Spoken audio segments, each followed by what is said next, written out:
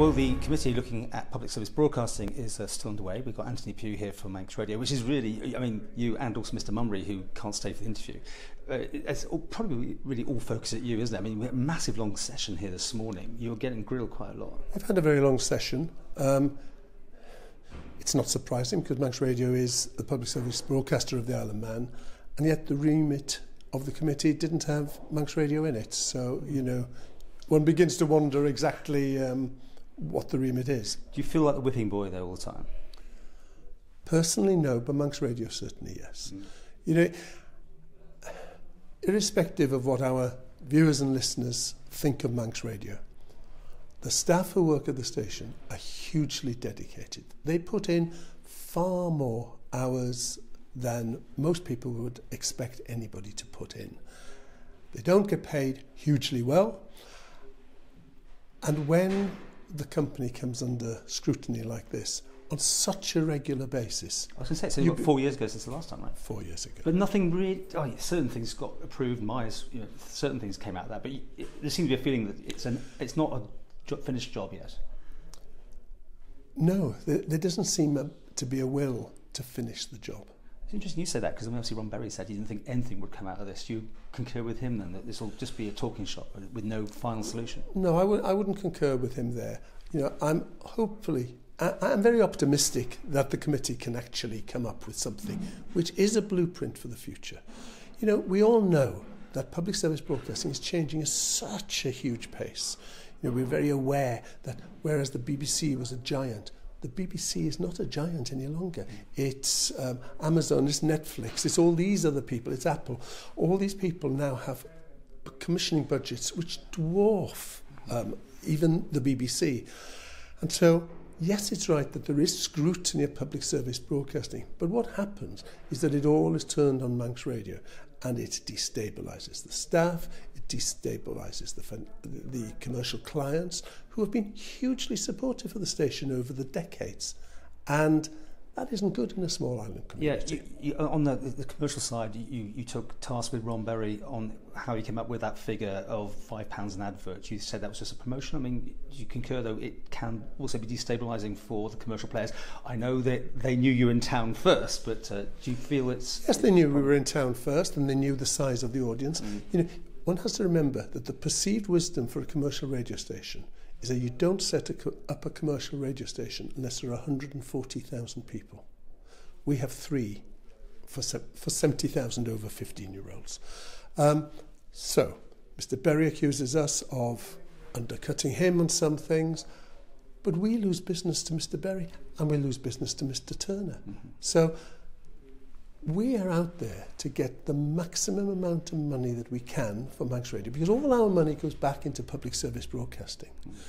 But at the same time, we're aware of the scale of the businesses on the Isle of Man. They don't have unlimited pockets, and it's about a matter of marrying the two together. We feel we've got that about right. Mr. Berry doesn't agree with us. A lot of figures are coming out this morning. I mean, the cost of the AM renewal, the building work, £1 million to keep you dry, I think, as far as I can see you spent already, and you want clearly more money to keep that building or to be moved somewhere else. Well, Manx Radio is not wedded to being on Douglas Head. However, we have worked tirelessly with Treasury over the last 10 years. You should see the amount of reports that have been written, and there is a clear belief that us staying at Broadcasting House is the cheapest solution for all. And yet this comes up for debate time after time. And it's frustrating. We, like any other business, want to get on so that we can actually concentrate on delivering the best service for the customer. Well, it'll be going on without you because your job's up. Advertise. You've done 15 years, you're bowing out. I'll have been here 15 years and I'll be retiring in the autumn. A lot of your time is spent dealing with government. I think you said that as well today. Yes. Is that the sort of the person that's next taking this job over will also have to just be dealing with justifying the money? Yes.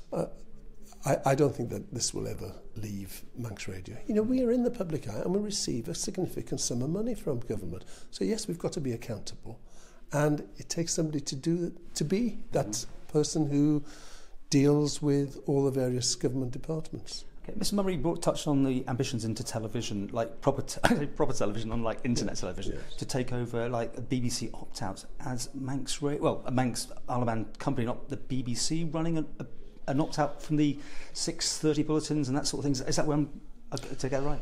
Is that your idea? An aspiration. Is that the Isle of Man is properly represented as a nation. And the obvious place for that to happen is during the BBC opt-outs, and they happen about 7:30 in the... Is it 7 or 7:30? 6:30. 6:30 to 7. Yeah. And then the 10:30 to 10:42. Yeah. Those are the obvious places. Now, because we have dedicated transmitters here on the island, it is technically possible to achieve that. But it comes at a huge cost. You know that if we have 15 minutes of airtime to fill, we might do 4 or 5 packages. That could take 2 or 3 people a whole day to do.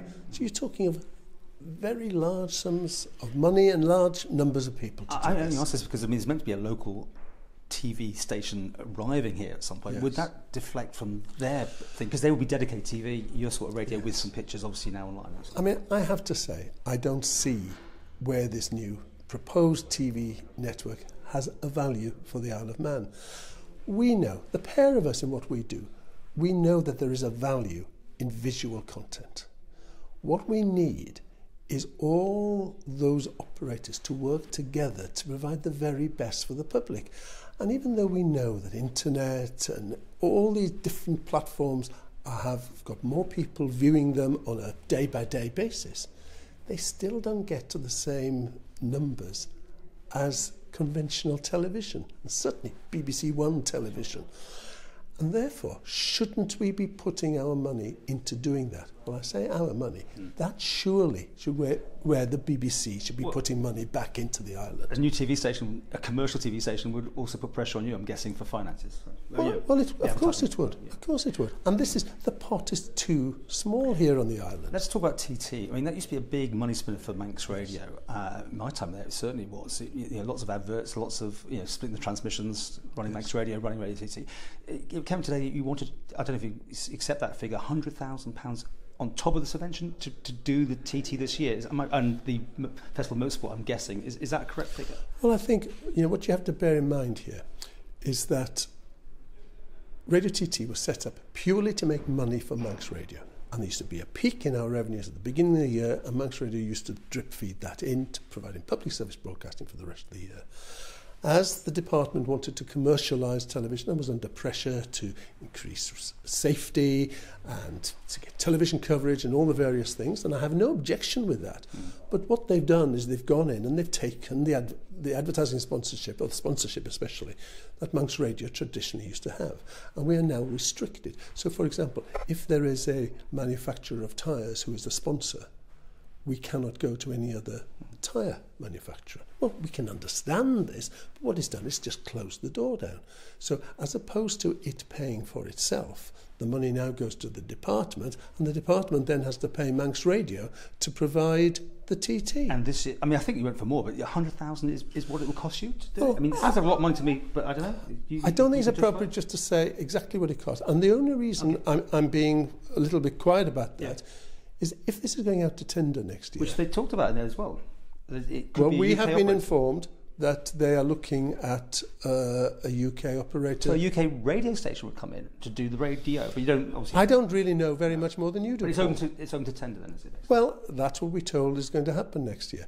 Now, we obviously feel very disappointed about this, but yes, there is money coming in from the department to Manx Radio.